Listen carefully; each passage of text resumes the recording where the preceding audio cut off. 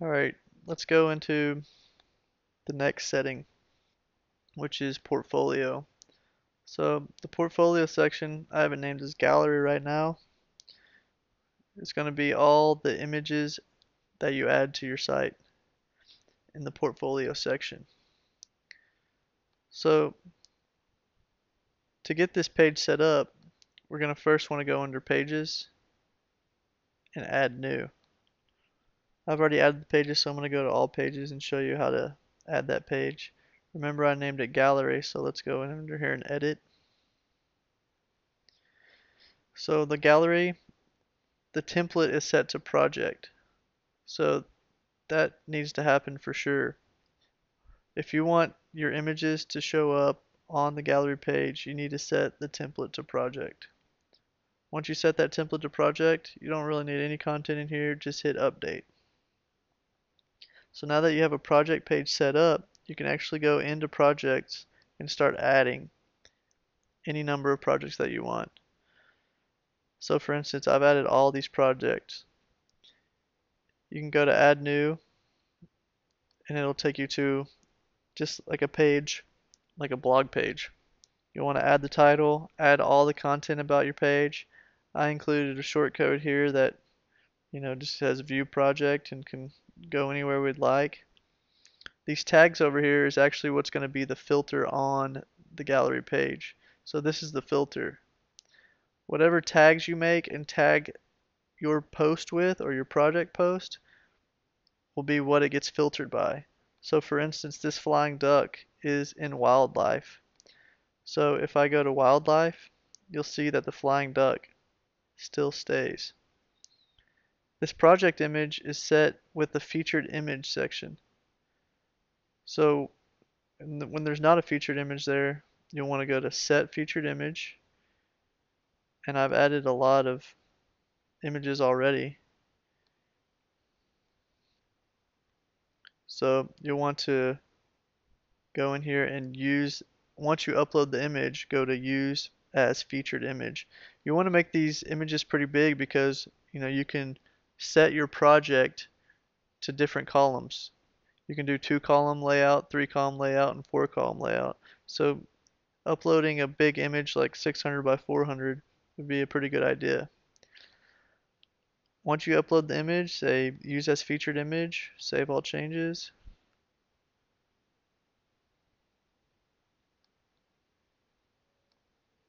So that image is in the featured image section. Make sure you have all your content in there and then update. So now that we have a project,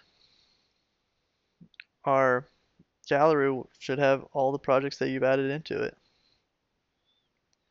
So under appearance, theme options, you'll notice that it's set to 3 columns right now. You can also set it to 2 and 4. So like I said, it's set to 3 right now. If we change it to 2, save options.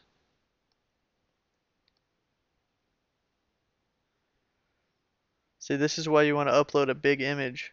So in case you do decide to go to 2 columns later down the road or whenever you do, the image is big enough to fit in these 2-column areas and not distort the image. You can also set it to 4.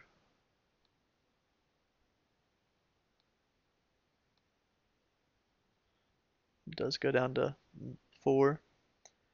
And of course, this is responsive with all the thumbnails. It'll look good on any device. So the other options you have in the portfolio section is to use filter buttons. The filter buttons again are this. If you don't want to let your users filter images, you can simply uncheck that. Just like any other button, you can do the size of the filter buttons. If you want them big, small, large, also the color. Let's go with black.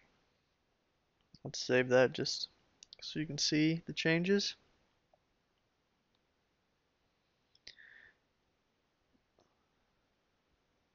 See, we change it to small and black. Works like a charm. So the next options is actually the project buttons, and those are these buttons right here. So again, the block element has been added to these buttons, but if you don't like that, you can simply uncheck that. If you don't want the buttons at all, you can uncheck that. And you can also do the size here as well, and color. Let's make it look really like a bumblebee. We got black and yellow. Also, you can change, maybe they're not projects, maybe they're photos. View photos. And the last setting here is display project titles. So whatever you name the project when you're creating the project under project, add new, you can actually show that here. So let's go to save options.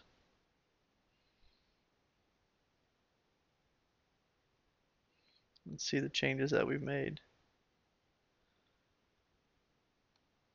So you'll notice that we took away the block element, so now the buttons aren't full width. We changed the text on the buttons, we changed the color and the size. We also enabled and showed the project titles. So all this can be changed and edited here in the back end. So let's take out the project titles and let's take out the project buttons. So actually nothing's going to be showing other than the projects.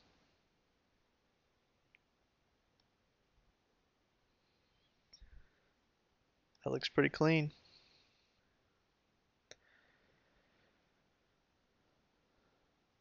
So the last setting we have here is social. And these are just the social icons here in the footer and also in the header if you'd like. So right now we have just the social icons in the footer. So if you go through and you add URLs to your social presences, they will automatically be added. If you leave a URL out and you save options, it will not be added to the footer or the header section. So since we removed Twitter, once we reload this page, this Twitter icon will actually be gone. So you notice it isn't there anymore. So you can also add the social icons to the top nav. You can leave both of these checked if you'd like. Make your theme extra social. So notice they get added next to the search bar in the navigation. So we probably want to remove that again in the general settings. Show search bar in top nav. Let's take that out.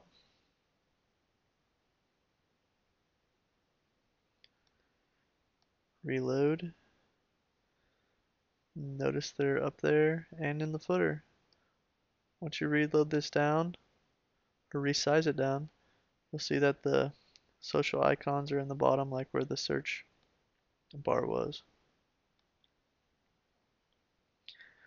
Okay, the last thing I want to cover is how to get your menus set up. So since earlier we added pages, we added the gallery page, you'll probably want to add, a number of other pages, and we have several different templates included. You'll want to create your menu. So you'll want to go to Appearance, Menus. And when you have a new theme, this is going to be blank. So you'll want to create a menu name. So we just named it Menu, Input Save Menu. And over here in this area, you'll be able to assign which menu goes where. So your top menu is obviously in the top, and then your footer menu is down here at the bottom. So you can create two different menus. So we created a menu and then a footer. Once you have the menu created, you can add these pages however you'd like from the bottom over here, or even custom links. Maybe you have blog categories that you would like to add. Simply check the box and click Add Menu. Once it's added, you can drag it around to wherever you like. You can also make little drop down. So since these are indented a little bit, that means they'll be drop down menus. So since we already have landing page, let's remove that. and save the menu. So notice our top navigation, our parent menus are About, Gallery, Shortcodes, Blog, Page Templates, and Contact Us. All these pages are going to be drop-down menu of Page Templates. So once we're on the site, About, Gallery, Shortcodes, Page Templates has all those drop-down items, and then Contact Us. Same for the footer. These are the two menu items we have in the footer. So going back to our different page templates, we have all these different page templates, like the full width page template, the left sidebar, and the landing page. So in order to get these page templates, when you're creating a new page, once you hit add new, since we've already created them, we're just going to go into all pages. And you want to create, say, the landing page. You name it whatever you would like, put in the content, and again, under templates, just like earlier, how we set the template to project, we're going to use the landing page template. There's several other templates in here that you can experiment with, and just check out our demo to see how they interact. We even have a sitemap and a contact us page. So under all pages,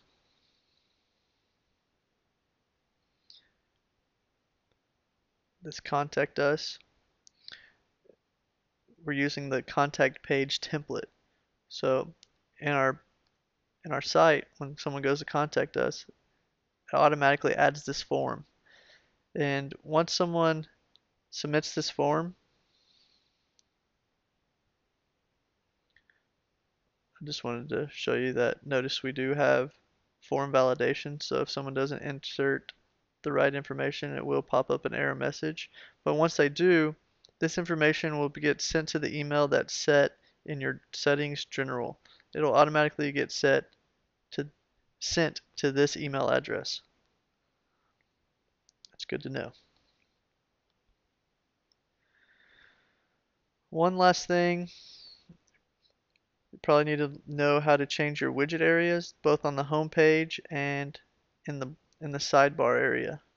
So in Appearance Widgets, you'll notice these sidebar areas. This is the main sidebar. This means it's on every page unless there's a custom sidebar for that page.